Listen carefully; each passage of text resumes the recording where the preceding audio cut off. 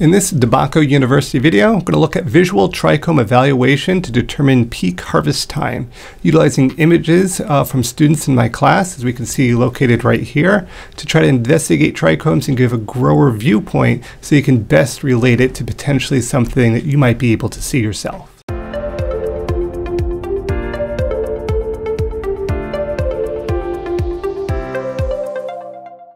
All right, let's get into looking into everyone's favorite structure, the trichomes. So first off, well, why should we even look at the trichomes? Well, remember, trichomes provide an indication of the plant's ripeness and cannabinoid and terpene concentrations. Visual evaluations, which will be provided here, may not provide the exact number, but it can indicate when the greatest concentrations of these compounds are likely to occur in the plant. A plant sample chemically analyzes the best method in providing with a certificate of analysis, though this is a time-consuming and costly, so out of the reach for most growers. So the visual inspection can get very close to peak harvest with minimal cost, helping growers maximize production. It can also help growers utilizing the chemical analysis for when they should sample their plants to be submitted for their certificate of analysis. So we got our different trichomes. Well, the bulbous ones are the smallest ones. You really need an aid to be seen. Yes, we can kind of make them out here and a little bit here, but they're very difficult because of their size to be seen. They can synthesize cannabinoids and terpenes, so just because they're small doesn't mean they're not contributing. They can swell in size once they fill with oil. The sessile ones are the larger than the bulbous ones, but still hard to see with the naked eye. And they develop early, about on 3-week-old plants or so they can be seen quite early. However, the stalked glandular capitate trichomes are the ones most growers are focusing on. They are the large ones, and they can be seen with the naked eye, and they're the prized trichomes that appear during flowering, but they are also, because of their stalked nature, most likely to get damaged as well. So what are we looking at? What are we actually looking at when we look at their trichomes? Well, an individual inflorescence here with the majority of the organs covered with stalked glandular trichomes. The arrow right here indicates the cluster of calyces and bracts covered with those trichomes. B is looking at a dark field micrograph of stalked glandular trichomes protruding from the calyx of the epidermis.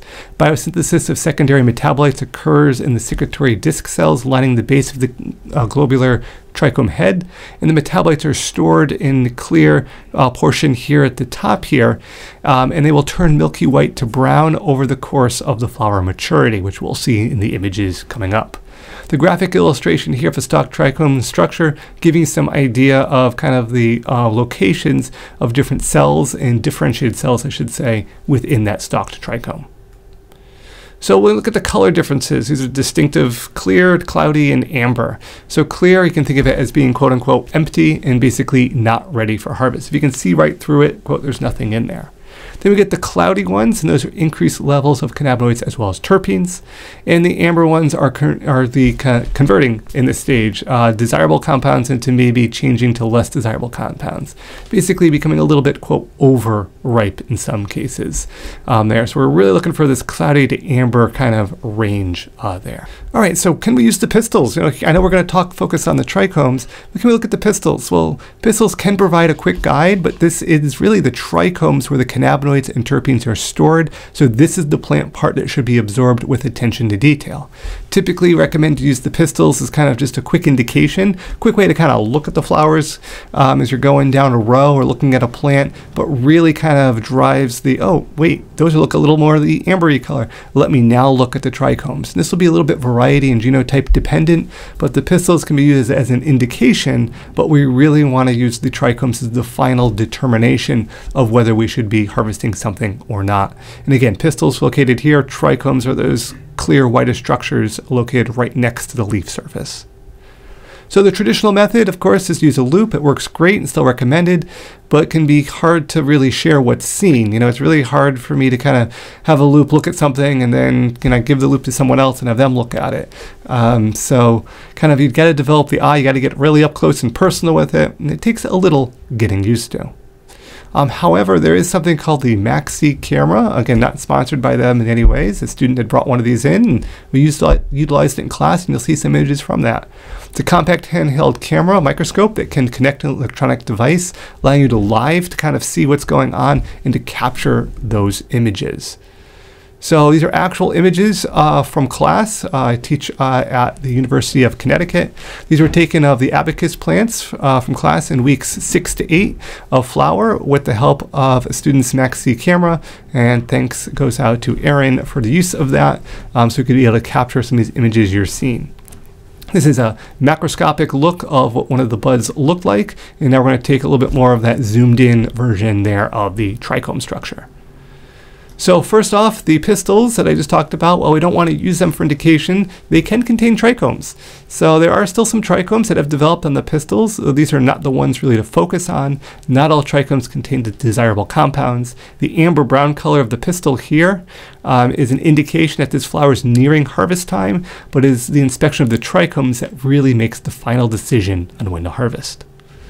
So here we see kind of mostly clear trichomes, so close but not yet. The stalked capitate trichomes can be seen, however most are clear, indicating that it's too early to harvest.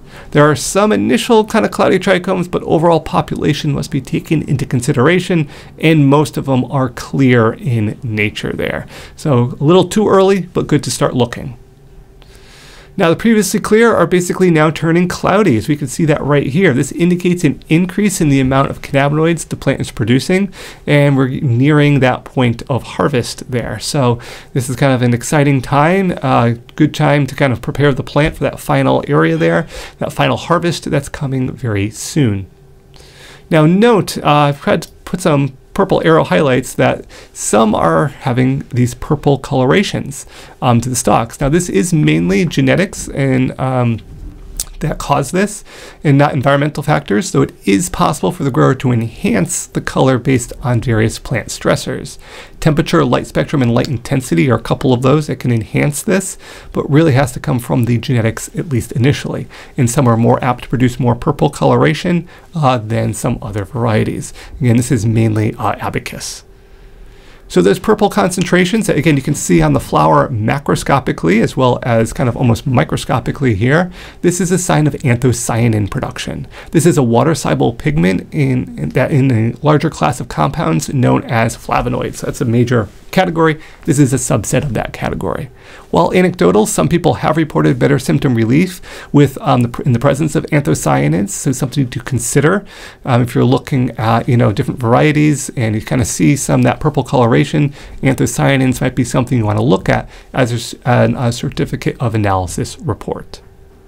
Now, peak cloudiness, as we kind of see here, this would be the earliest recommended harvest, but typically the goal is to see a few ambers before harvesting. This is a sign that we're just almost quite there. And we could see, again, that high concentration of those cloudy trichomes there. Again, that camera does a really good job of really zooming in and allowing you to see what I can see through a loop, but to convey it to you here on an image. And then lastly here, these are the first ambers being seen. This would be the harvest point. We could see that here, and this really indicates that probably this would be the best time or the optimum time to harvest. When you just start seeing the first go in amber, if you're starting with a new variety, go ahead and harvest at this time. You can harvest them a little earlier, a little bit later, and depending what compounds you're looking for, that may indicate your exact time of harvest. If we're looking for a general recommendation, you see a first couple start to turn amber, harvest it, and use that as your gauge point going forward. Hopefully this helped you with some real-world images to see trichome development, share with you what some of the students had grown, and hope you appreciated those images.